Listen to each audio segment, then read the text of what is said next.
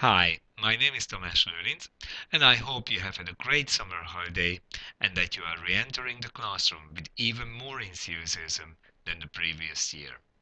The Macmillan Back to School series tries to get you back into the mood for teaching again.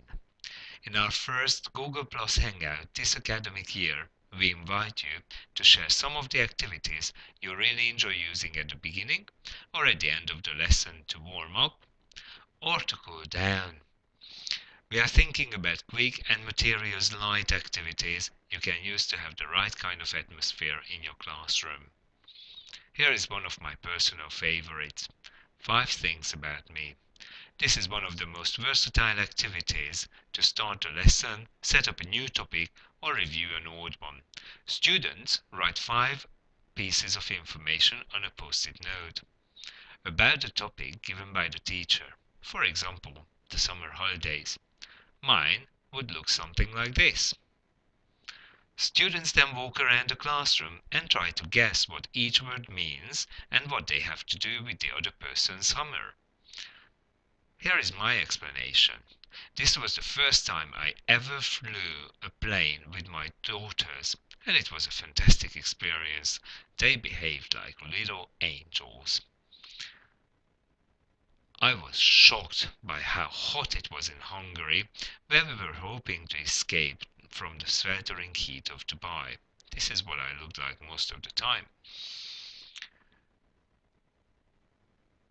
It was a bit of a bad start to our summer when the friend's house where we were staying at was broken into, but luckily only some money was taken. It was great to spend 2 weeks with my family, especially the niece and the nephews who had a great time with their cousins who they hadn't seen for over 14 months. My younger daughter Jasmine is just about to start talking, and one of the key phrases in her vocabulary at the moment is dodo, which can refer to a variety of things.